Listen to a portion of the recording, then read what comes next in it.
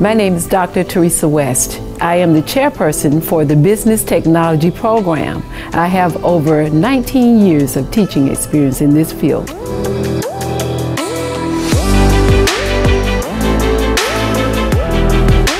The Business Technology Program teaches 21st century technologies for students who are interested in technology-driven workplaces.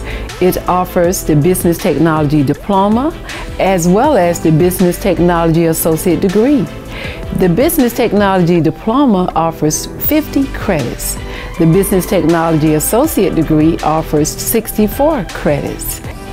One of the interesting things about the Business Technology Program is that we teach the Microsoft Office certification exam readiness.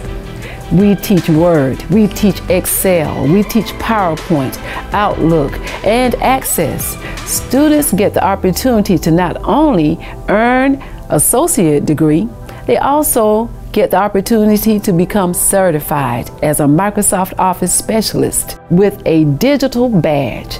That digital badge will allow them to share their skills, their credentials, and their accomplishments globally.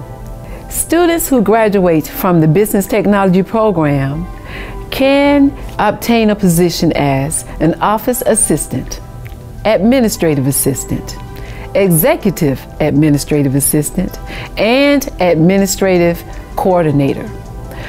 Nationally, students can earn up to $18 an hour.